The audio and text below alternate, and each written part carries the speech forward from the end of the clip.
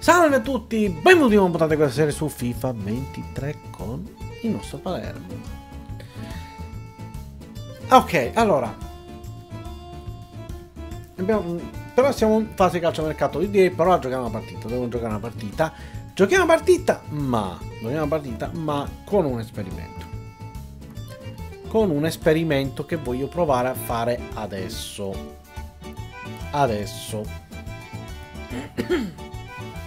Devo fare tu no perché lì mi abbatte, ma vabbè. Allora, io voglio provare a fare un esperimento. Ok. Allora, Desmet faccio diventare attivo. Cooper, vabbè, qua Cooper ovviamente no. Metto Daoud. Un Daoud che mi diventa CC. Sto provando, capito, sto provando delle sperimentazioni artistiche. Allora, poi Cooper per Yeboah? No, Cooper è meno. Come fare? Allora, Cooper. Allora, io Cooper Yeboah, io butto 2 punte, non posso portarmele tutte e due. E non posso. Campbell, e devo portarmi Campbell. Yeboah si fa un po' di panchina. Per oggi si fa un po' di panchina, però voglio provare con Desmet attacco, ho messo a T, insomma voglio provarlo, vediamo un po'. Fanno ste cose un po' asburgiche, un po' un attimo un po' così, però voglio provare, vediamo un po' come vanno contro l'Atalanta. Vediamo come vanno queste cose, speriamo bene, penso malissimo. Tutto questo, abbiamo bisogno di punti, abbiamo bisogno di un difensore centrale, abbiamo bisogno di tante cose, abbiamo bisogno d'amore, sai zio. Comunque, a parte le mie cavolate, ci dobbiamo prendere un difensore centrale. E adesso vediamo un po' quello che si riesce a fare, cosa si riesce a fare.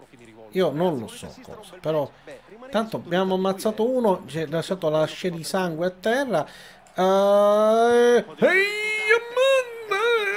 Porca miseria, va bene, che non è vero che va bene, va malissimo, va tutto tanto male, abbiamo tanta difficoltà. Vabbè, comunque, vediamo quello che riusciamo a fare. Sì, ciao. Domani mattina ci arriveremo. Domani mattina. Vediamo quello che si riesce a fare. Dai ragazzi. Calma. Ma mi vuole questa classifica davanti alla faccia? Io sporca miseria, c'è l'azione da quel lato, ci sto no difensore, la classifica e mi copre tutta la visuale. Ma porca, ma perché? Ma perché? Dico io perché? Allora, abate. Beh, faglielo diamo sto giallo, per favore. No, quello è a te, perché era a terra? Daoud, perché eri disteso a terra? Tanto, Desmet stava facendo la cosa bella. Tira, angolo, rigore, va bene.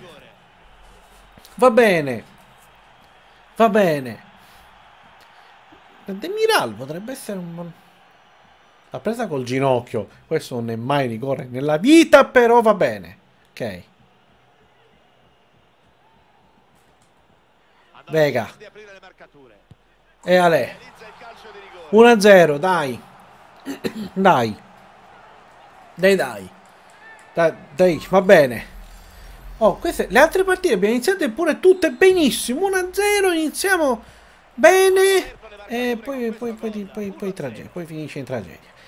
Attenzione che vedo dello Shaolin Soccer però, vedo dello Shaolin Soccer, vedo dello Shaolin Soccer ad altissimi livelli. Se l'è stoppato col braccio, l'ho visto, l'ho visto, se l'è palleggiato tra le mani, se l'è proprio palleggiato a modi di giocatore di palla a mano e non si va bene, e a un certo punto, è ok. Mario Rui, perché c'è Mario Rui lì? Ma va bene, e infatti, no, non va bene per un corno. Vabbè, comunque, vediamo come riusciamo a fare. Dai ragazzi, che Portunelli, dai ragazzi, dai ragazzi. Ok, di qua. Lancio, Desmet, Desmet, Desmet. Porca miseria, va bene, va bene. Ha tirato il sinistro, va bene. Desmet.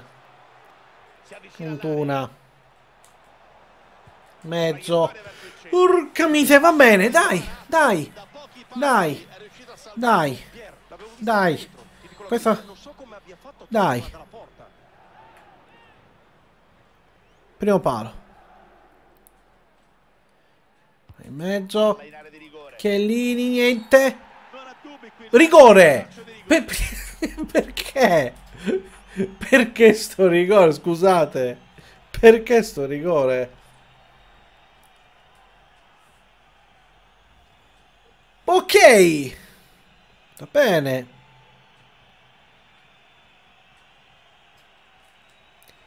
Vai Vega. Dai. 2-0. Vega sta facendo un sacco di gol sul rigore. Grande Vega. Grande Vega. Grande Vega. Grande Vega. Bene così. Bene così. Adesso però dobbiamo stare tranquilli, perché adesso secondo me lo Shaolin Soccer si intensificherà. Lo Shaolin Soccer intensificherà. Cominceranno ad arrivare le onde energetiche da parte dei giocatori dell'Atalanta. Ci saranno, cominceranno ad esserci no, cose, fuorigiochi non fischiati tipo questo, per dire. Cominceranno ad esserci robe strane, tipo teletrasporti di giocatori dell'Atalanta.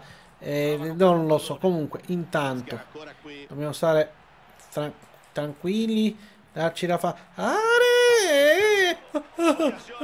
Colombo, Colombo, Colombo, bravo Colombo, grande tenente, di qua, bella, Desmet, che Desmet, 3-0, dai, te che è morto, sei incastrato lì, va bene, primo gol di Desmet, primo gol di Desmet. Primo gol di Desmet, grande Desmet, grande Desmet, di sponda, fatto di sponda col palo praticamente. Vabbè, comunque, va bene. Primo gol di Desmet nel nostro Palermo. Bene così, adesso. Oh, siamo 3-0. Direi possiamo... Tanto, beh, perché gli hai regalato sta punizione? Comunque, dicevo, possiamo cercare di non perdere questi punti, perché insomma, sul 3-0 sarebbe triste anche. Che cosa? Ah, meno male, ci mancava solo che ce lo fischiavi contro. Allora, dai, vediamo quello che si riesce a fare. Desmet, niente. Dai ragazzi, dai ragazzi, dai. Ragazzi, un tuona. Sì, un tuona, però tu teoricamente avresti scatto abbastanza elevato. A meno che quello non è Carl Lewis. Cioè, c'hanno Carl Lewis come terzino sinistro. Allora, vabbè, posso anche capirlo. Cioè, calma. Bravissimo. No. Ah, bravo Colombo! Bravo Colombo! Bravo Colombo! Bravo Colombo! Bravo Colombo! Bello Colombo! Che cos'è? Perché? Ma se gliela tirata addosso? Ma che... Manda via Colombo. Colombo. Colombo, le braccine allungale, Colombo. Colombo. Le braccine, Colombo. Colombo.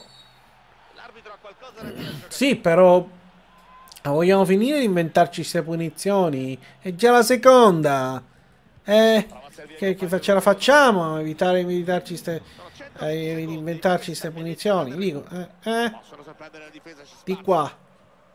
Traoré. Per Daoud. Daoud. Daoud. Daoud. Daoud. 4-0. Ok. Niente. Annientata l'Atalanta. Noi così. Questo è il nostro campionato. Prendiamo schiaffi a destra a manca in maniera inenarrabile. Perdiamo col Cagliari 3-2. Pareggiamo 4-4 col Parma. Poi giochiamo contro l'Atalanta. Giochiamo contro l'Atalanta in casa e gliene facciamo 4 al primo tempo. E va bene. E va bene così. E va bene così. Senza parole. Allora, direi, ma portami via, portami via. Allora, di qua, Chiellini, anche tu ci metti? Che di, Vai, comunque, niente, ci proviamo. Hanno provato a ammazzarmi De Smet, ma è tutto regolare, qua. Ora, mi sa che ci sarà un secondo tempo nel quale a loro, per fischiargli un fallo, dovranno affrontarci con le armi da fuoco, probabilmente, tipo con armi da fuoco pesanti. Allora forse gli fischieranno un fallo, forse, ma dico forse. Comunque, intanto vediamo cosa si riesce a fare. Vincono anche i rimpalli. Ah, grazie, ogni tanto fischiano un fallo anche per noi. Benissimo, ok. Ora, signori, 4-0, ce la possiamo fare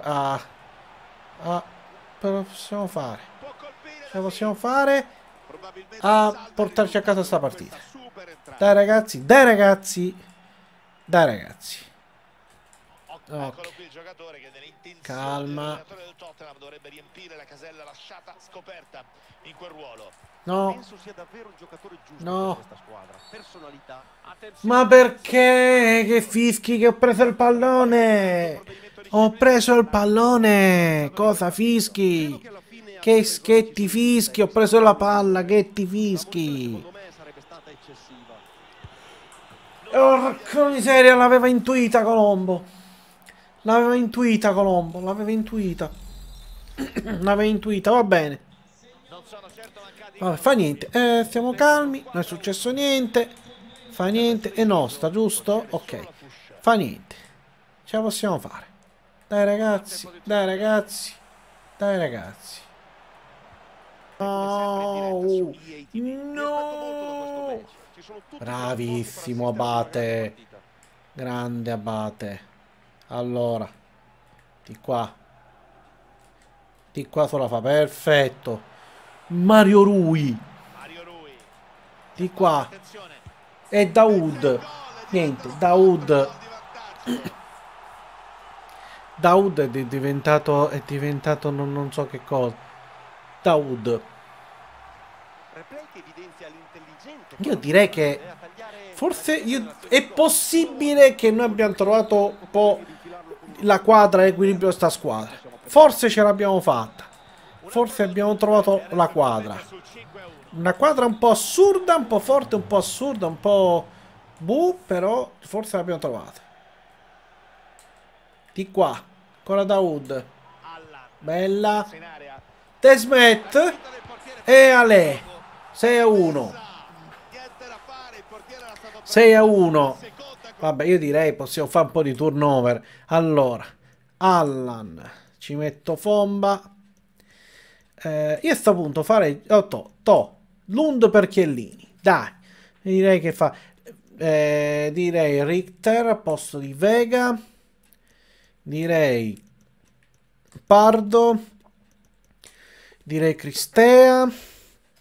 Ma Cristea lo faccio. No, faccio avanzare un po' di più. Faccio diventare COC. E poi Poi come morire. Allora, Cooper no, non lo lascio per dov'è.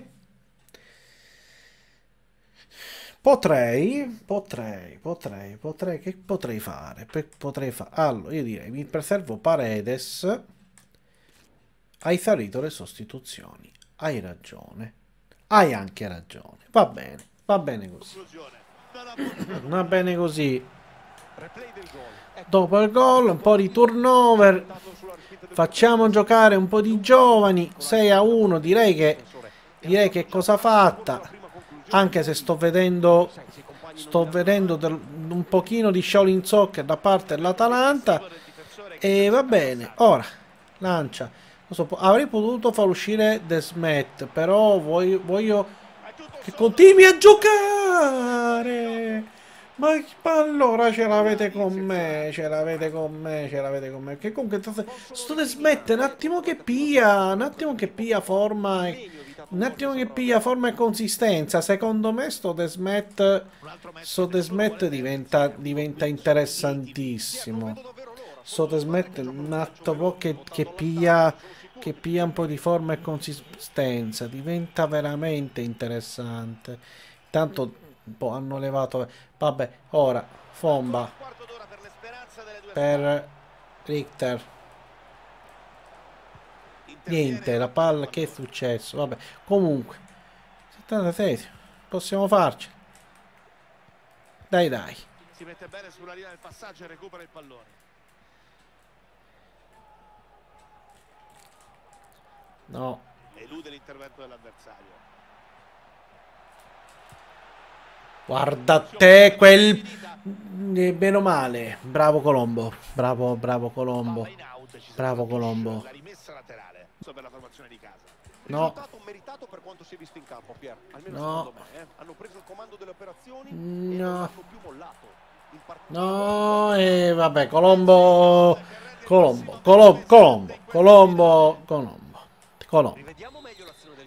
Beh, un pochettino Colombo, perché sì, Colombo, però anche gli altri vedo comunque dello Shaolin Soccer piuttosto avanzato, proprio tanto avanzato.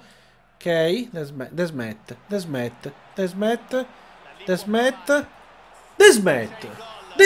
7-2, Desmet, Anfalanga, Desmet. Comunque c'è. Sì, io direi che proprio abbiamo. Mi sa che abbiamo trovato in qualche modo una quadra, sapete?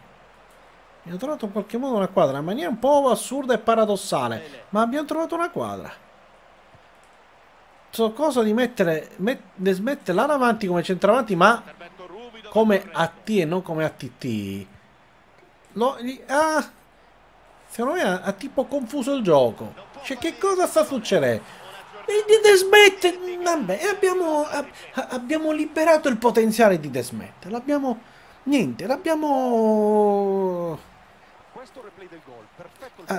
abbiamo scatenato i poteri cosmici di Desmet.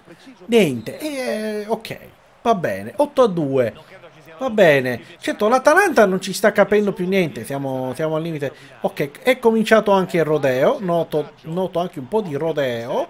Attenzione, Fomba, potevi tirare, tipo quando ho premuto io. Che cosa è successo? Perché? Che cosa è successo? Aspetta. Se è portato quello colpa. Ok, ci sono, scusate. Desmet sul pallone. Desmet. Minchios, dove l'ha piazzata Desmet. Va bene Desmet.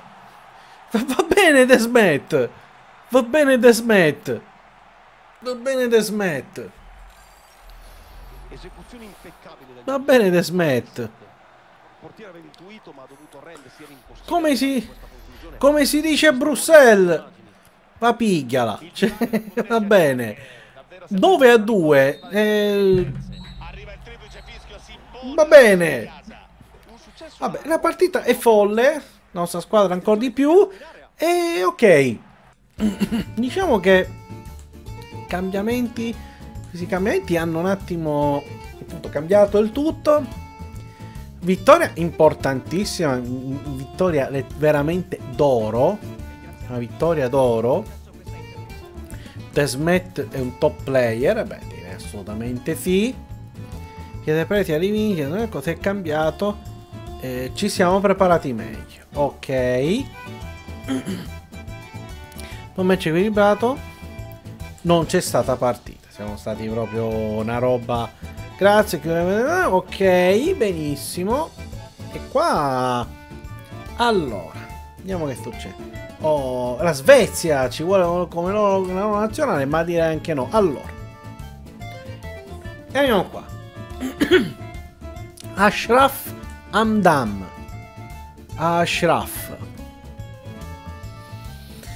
se vediamo meglio, Akil Al-Katani, no. Omar Solimani, no. Al-Shamrani, no. Ammar Ibrahim, no. Malik Saleh, no. Talal Al-Shammari. Osserviamo un po' meglio. Ah, è terminata, ok. Vabbè, e che cosa dobbiamo fare? Allora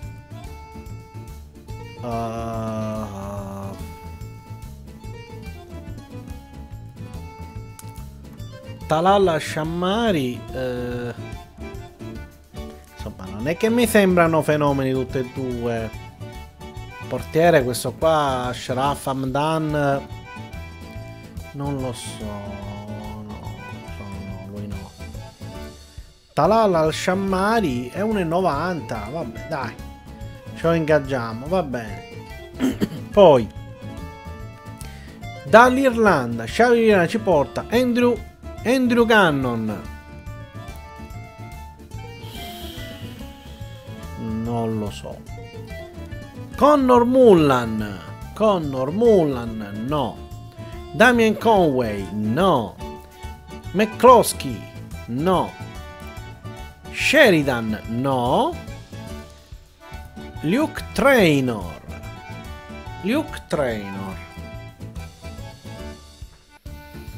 Ce la pensiamo meglio. Joseph Finney, no. Allora, anche qua, anche in questo caso è per terminata. Allora, te no. Portieri basta. Luke Traynor,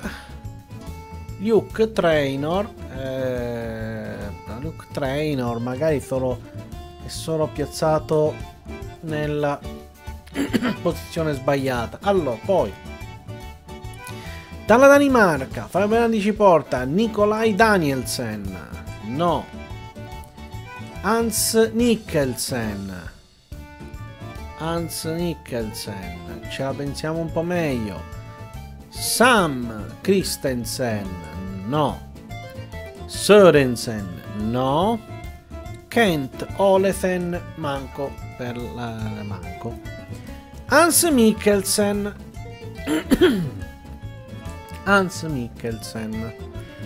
Non mi sembra sto gran fenomeno, onestamente. Portami a squadra primavera.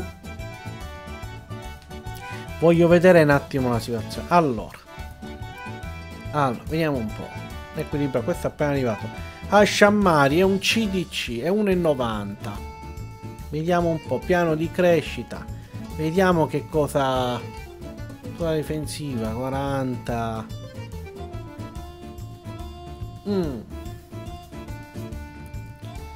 Attività, agilità. Allora, io magari. Ma 10 settimane.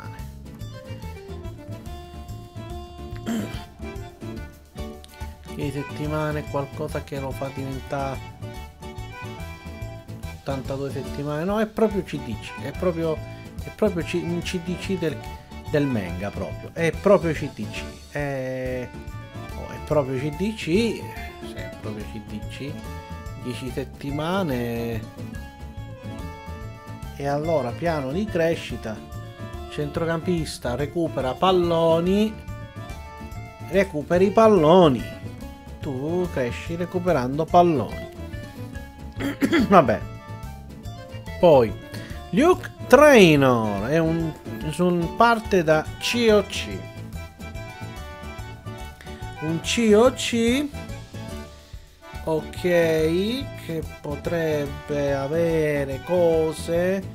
Vediamo un po' se magari a COC, vediamo un po'. CC 36 settimane, ma se poi allora velocità scatto, accelerazione ce l'ha già buona, ma velocità scatto magari piede come combinato. Lui di piede Trainor è un destro, quindi se magari lo faccio diventare una D, per dire, no? 47, 5 settimane, 81, 12, 64, tipo una D, no? Una D alla destra, no? O una T, ma T 47 se ne sono assai, va bene. E no, sarai COC, sarai COC. Un COC falso 9, un falso 9 e va bene.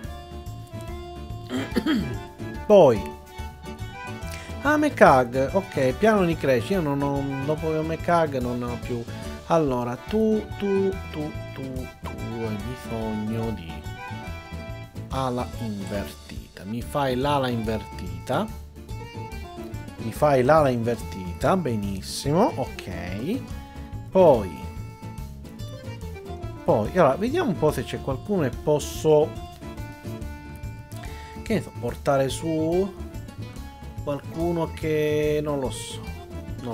Io vedo un attimo, vedo delle situazioni un po' al limite del non so che cosa. Qua c'è una di al gam di attaccante infaticabile. Tu che sei? Una T. Attaccante infaticabile, ok.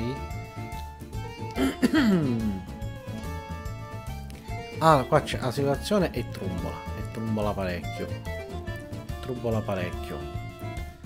C'ho sto Toma che ha 18 anni, è lì, è 59 e che cosa deve fare della sua vita non lo sa neanche lui. Senti, io Toma provo in prima squadra, ma per venderlo. Cominciamo. Radu prima squadra per venderlo. Vediamo un po'. Poi vabbè, qua abbiamo Ozeril Maz, non lo so. Ozeril Maz 81, questo non so, piano di crescita. Comincio a pensare a lui come a un ruolo diverso. Infatti 2 settimane. COC, dai. COC 2 settimane. Il Maz magari. Allora, ok. Sto al Zubaidi, sì, mi cresce, ma insomma. Alla di supporto. Avrei sto Toma. Avrei Toma. Direi, vediamo un piano di crescita di Toma intanto.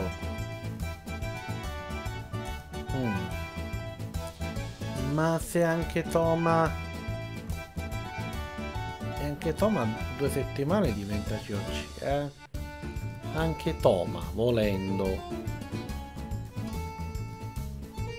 Proviamo a farlo diventare COC anche Toma.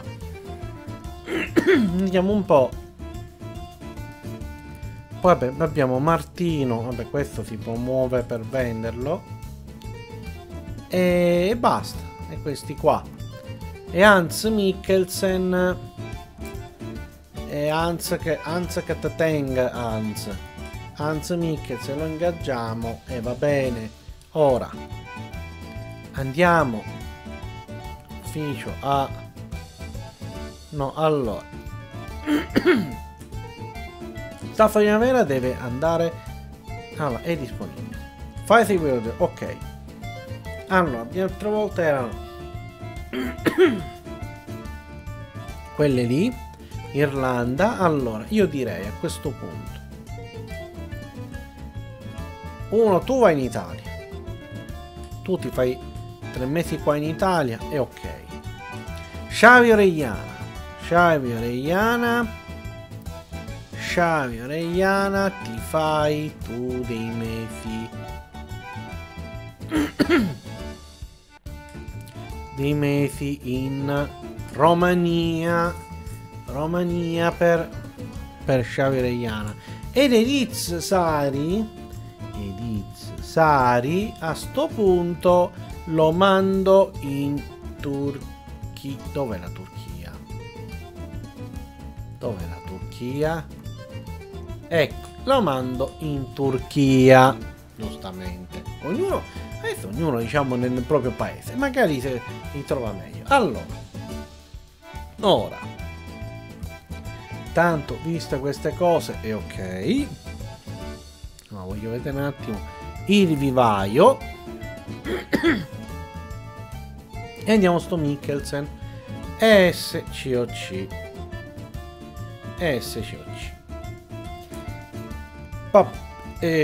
Vabbè, allora. SCOC, vediamo ruoli. Vediamo. Allora, può diventare a T.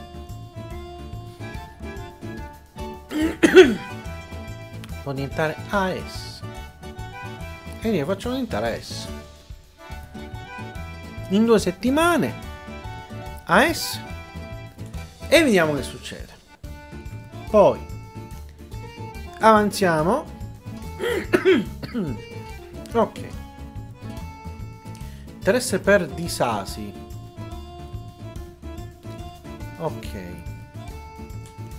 Accordo per il prestito di... Accordo per il prestito 2 anni, prestito secco al Galatasaray. Torna a casetta tua il Maz. Vai e divertiti. Ora Disasi, sono adesso senza parole, va bene. Ok. Ora ok, mi deve scusare un attimo. No, no. Ok.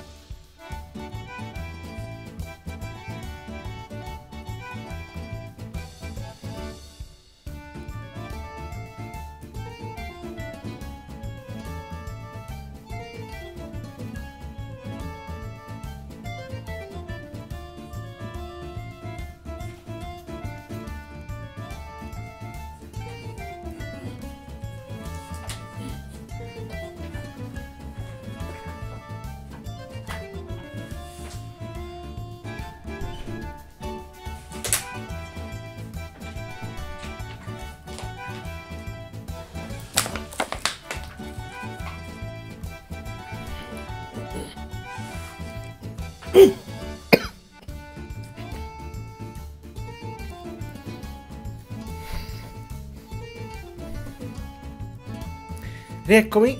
Allora Dove erano rimasti? Non me lo ricordo più. Allora, ho fatto tutte le cose. Ho risposto a quello di rispondere. Ok, andiamo avanti. Ok, oh, attenzione, Celta Vigo vuole Yeboah in prestito. Io direi, vista la cambiamenti recenti di cose con Desmet eccetera, ma Yeboah in prestito glielo posso anche dare, perché rischierebbe di giocare poco con noi, e quindi tanto è prestito secco. Vai Yeboah, anzi io devo vedere un attimo una cosa, Abrosa, io devo vedere però una cosa, finanze, Yeboah, vabbè, Chiellini sta per andarsene, va bene, ok, Radu, ok, lui va bene, ok, prossimo anno. Taibi è sempre in prestito, continua a crescere. Taibi, beh, sarà un po' una nostra mascotte, il nostro attaccante con... vabbè. E Yeboah non... Yeboah?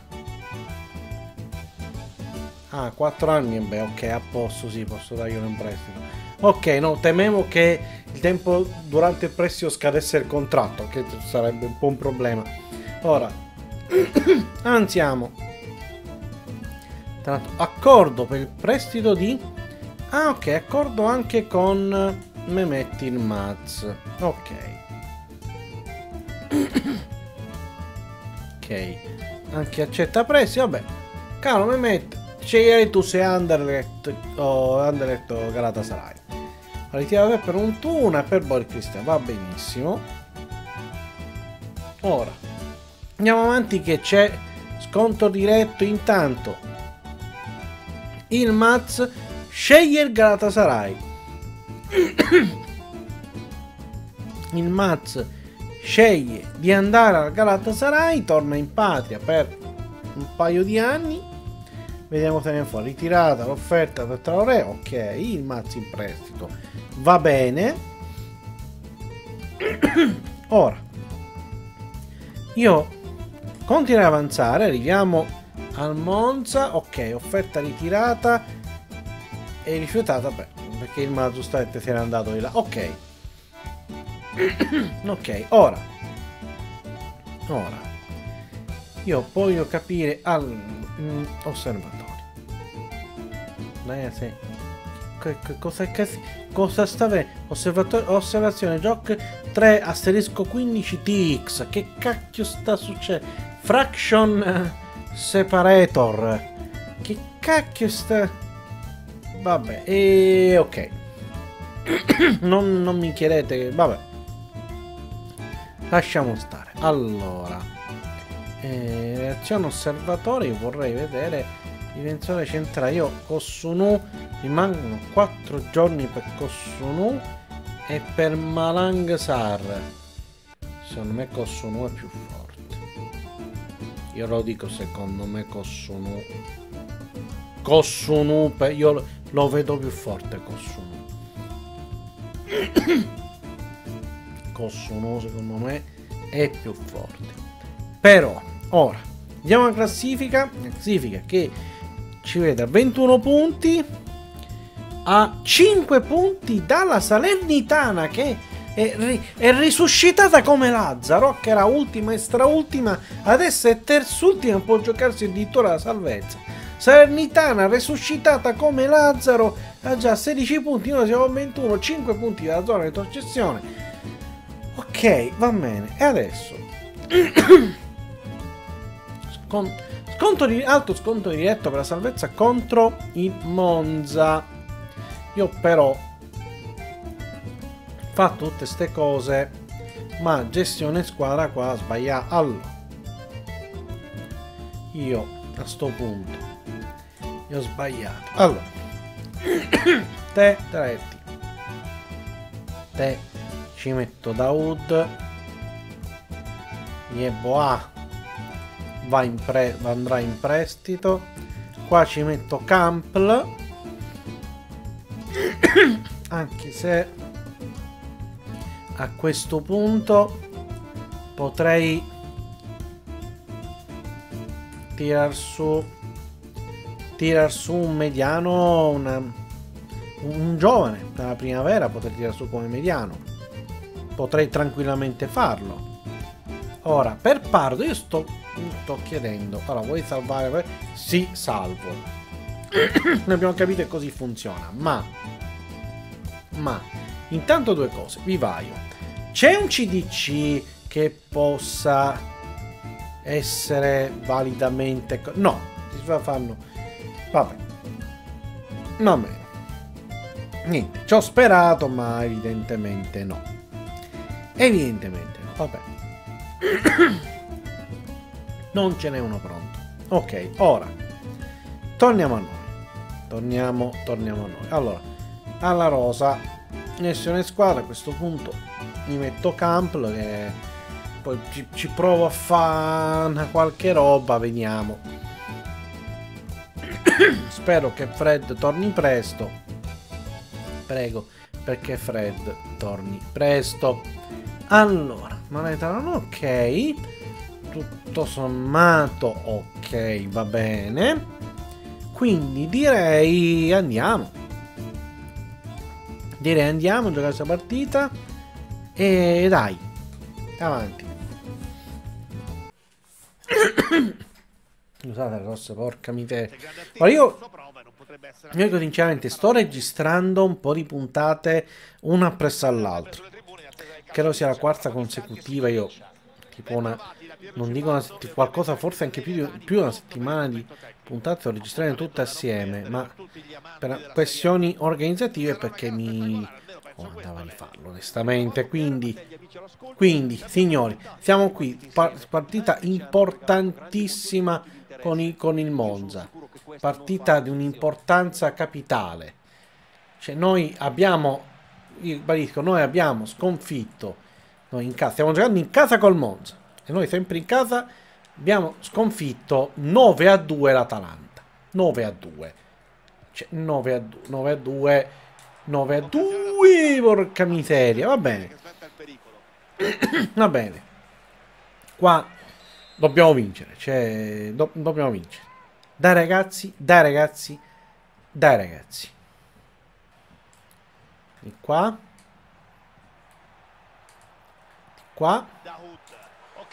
Desmet 1-0. Niente, Desmet. abbiamo sbloccato i chakra di Desmet. Desmet ha sbloccato i suoi chakra definitivamente. L'abbiamo messo lì in quella maniera. È diventato un mostro, è diventato una bestia, è diventato un fenomeno. Ok, cioè va bene, per noi va tranquillamente bene così. Porca miseria, però bravo Colombo, bravo tenente, certo in difesa potete un attimo fare un po' più. Porca miseria, vabbè, comunque signori, tranquilli. Possiamo far bene. Dai, grande Desmet. Porca miseria, va bene. Va bene. Dai ragazzi. Primo palo. In mezzo. Porca di quella miseria. Va bene. Benissimo. Bene. Daoud, attenzione, va bene. Ok. Mezzo. Desmet. No, non era Abate, va bene. Va bene lo stesso. Vai Desmet. Di qua, benissimo. Tira sulla fascia. Vega 2-0. Vabbè, dai Vega, grande Vega, 2-0. Bene così, bene così. Cioè, oh, alla grandissima, alla grandissima. Grande Vega, grande Vega. Ok, di qua Desmet, bellissima Vega, ancora per Desmet. No, Desmet, no, Desmet, un po' sbagliare questa, vabbè, fa niente. Fa niente. Okay. Oh, va bene, di qua Vega, ok, grande, mamma mia Desmet, mamma mia Desmet, porca miseria, troppo tardi, troppo vicino al portiere eravamo, va bene, calma, bravissimo, ok, calma, con la calma, ok, di qua Niente, Paredes di trivela, così, ok, va bene, va bene, Paredes di trivela, va bene, ok, va bene, vabbè, si sono sbloccati i chakra della squadra, che cacchio, va bene, oh, finché va bene così, no, per carità, per noi va benone, certo. Anche la difesa, vorrei che succedesse lo stesso sbloccamento dei chakra pure per la difesa, lo vorrei. Però, vabbè, oh, pazienza, è una cosa, non si può avere tutto nella vita. Pure come vorrei non avere Monza che diventa Super Saiyan improvvisamente, comincia le giocate, anche lui le giocate anche loro le giocate da Shaolin Soccer, diciamo, direi non è bella come cosa, ma vabbè, comunque benissimo. Daoud quasi, va bene, vabbè, calma. Desmet, è ancora Desmet quando voglio, 4-1. E alle Desmet, niente, oh, è bastato l'arrivo in Desmet, quei cambi di un po' di formazione, e che cosa è successo a questa squadra non l'ho capito. Va bene, 4-1 intanto al Monza, per ora almeno, siamo alla fine del primo tempo, certo, tanto, orca, no, però, Poi, scusa, io ho un sospetto. Siccome ci sono stati degli aggiornamenti di recente al portieri, posso vedere i portieri? Portiere utente 100, 100, 100. Vabbè, io mi chiedo, come che ogni aggiornamento i portieri diventano sempre più rincoglioniti? Cioè, com'è possibile questa cosa? Perché non la capisco. Oh, intanto cercano di uccidere Desmet. È partito il rodeo. È partita la caccia all'uomo per Desmet. Cercano di ucciderlo, di colpirlo agli organi vitali, ma per l'arbitro è tutto regolare. Vabbè, comunque 4-2. Noi siamo tranquilli, siamo ancora in vantaggio, però occhio, concentrazione, tranquillità, ma allo stesso tempo anche concentrazione e porca miseria, concentrazione. Va bene, comunque, vince il primo tempo 4-2. Certo, c'è un problema di difesa con questo 4-2. Cosa fanno le altre? Il Parma perde, ok. Noi riprendiamo. Parma perde e va bene. Parma perde. E non sappiamo cosa fanno gli altri. Però Monza ci stiamo giocando contro, ok. Non sappiamo. Salernitana. La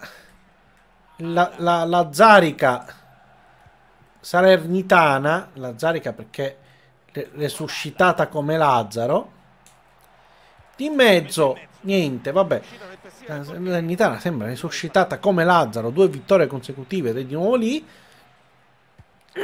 Ora io voglio vedere quello che riesco a fare. Se vincere questa partita penso possa essere abbastanza importante in ogni caso, perché dobbiamo fare punti. Dobbiamo fare punti, dobbiamo cercare di ottenere la salvezza il prima possibile. Vorrei riuscire a chiudere il discorso salvezza il prima possibile per poterci dedicare poi alla stagione successiva e poter pensare di costruire una squadra che possa lottare per un piazzamento in una Coppa Europea. Però per fare questo dobbiamo un attimo, ecco.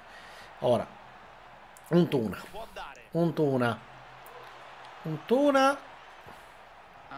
Ok. Traoré.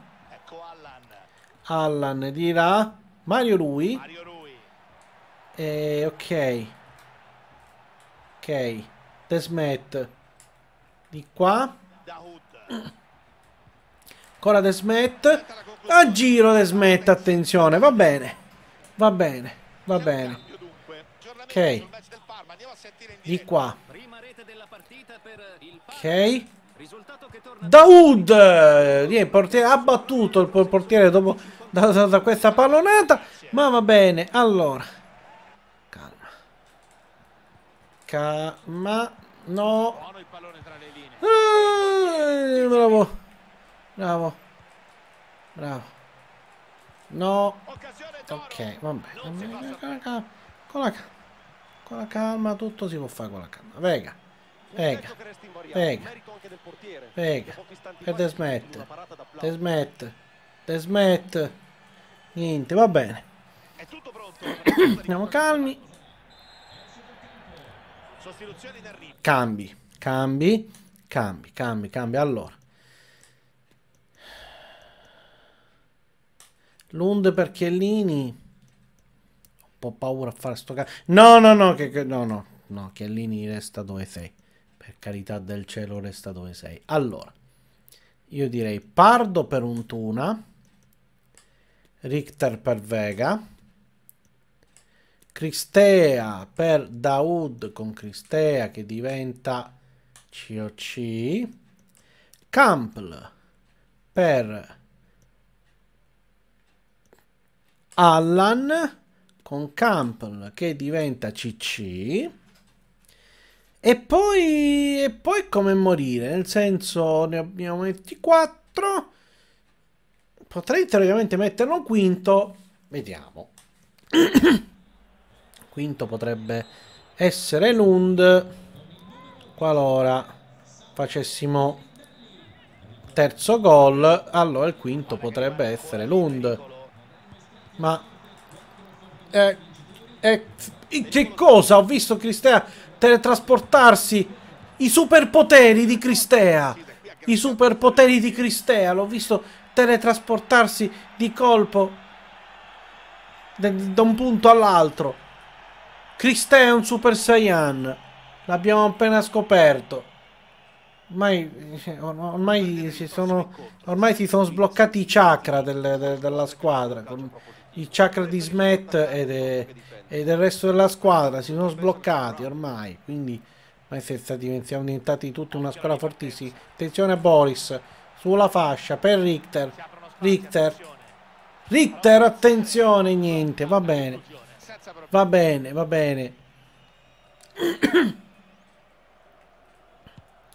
Ok. Bene Campbell. Richter ancora. Richter. E Ale Richter. Ho detto.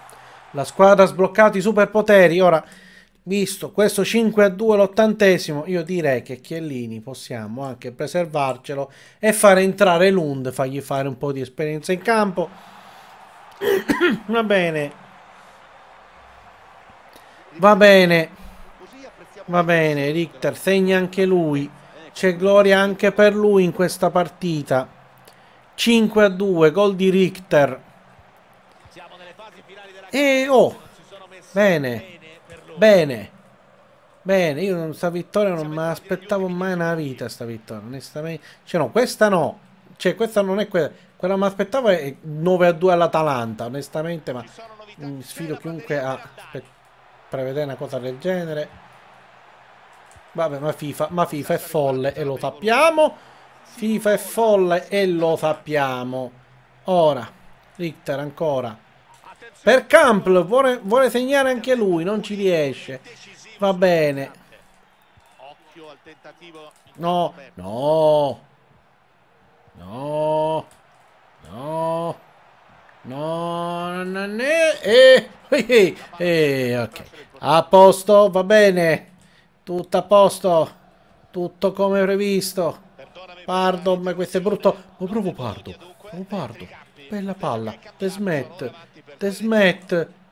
Porca miseria, The Smet. Ok. Campbell. Niente. Campbell ci prova.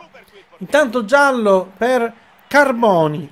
Andrea Carboni. Ha scritto una canzone troppo brutta, evidentemente. Per questo è stato ammonito. E vabbè. Capita. Primo palo. In mezzo. Che è brutto sto calcio. Vabbè. Campbell, ok? Pardo. Vabbè. Vabbè. Finisce qui. 5-2 al Monza. Altra vittoria importantissima contro una diretta concorrente. Questa volta contro una diretta concorrente del campionato. Per la salvezza, diciamo. E oh, decisamente bene così. Direi decisamente bene così. Ora voglio vedere che hanno fatto gli altri. Voglio vedere cosa hanno fatto gli altri. Allora, The Smet protagonista. The Smet è stato straordinario. Grande The Smet. Ci aspettavamo di più. Non c'è stata partita, è la verità. Allora, è merito dei ragazzi, assolutamente sì. Finalmente torna un sorriso nella squadra, nel morale della squadra torna un sorriso. Bene così. Ora, vediamo un po' che succede. Yeboah in prestito. Alejandro Catena più 350.000 euro per Manuel Lazzari. Io voglio vedere il giocatore in scambio. Ci sono Alejandro Catena. Alejandro Catena. Sì, certo. Ora, io direi, io voglio avanzare intanto perché voglio fermi. Ok, Yeboah va in prestito, sempre scortato tipo al Celta Vigo, 2 anni, torna più forte di prima, caro Kelvin. Torna forte come prima e più di prima. E adesso abbiamo la Coppa Italia con l'Inter. Avremo la Coppa Italia con l'Inter. Un momento in cui dovrei fare anche turnover. Bene. Bene. Allora. Io direi. Voglio vedere un attimo situazione di trasferimenti. Hub mercato. No, più che al mercato ho giocato. Allora. Cosa mi si è? Ah, questi qua. Giroud. Günther Schmidt. Ormai molti di questi sono giocatori che onestamente ci faccio poco. Diciamo che Triussi sì, beh, non è che ci faccio granché. Allora, semmai io voglio una relazione osservatore. Ok, fammi. Ok, narca. Allora, Fermi un attimo che qua c'è sì, qua abbiamo le cose belle. Kossunu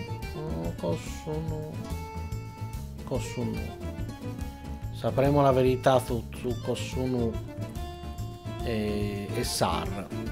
Penso lo sapremo alla prossima puntata. Detto questo, semplicemente un saluto a tutti quanti voi.